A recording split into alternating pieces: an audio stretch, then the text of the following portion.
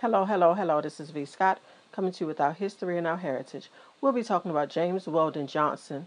He was born June 17th, 1872, and passed away June 26th, 1938. He was an American author, educator, lawyer, diplomat, songwriter, and civil rights activist. Johnson is best remembered for his leadership of the National Association for the Advancement of Colored People, which is the NAACP, where he started working in 1917. In 1920, he was the first African American to be chosen as executive secretary of the organization, effectively the operating officer. He served that position from 1920 till 1930.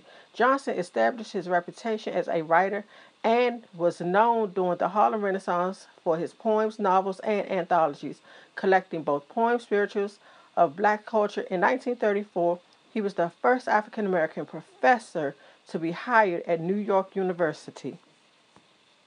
Thank you for listening. Be blessed and have a great one.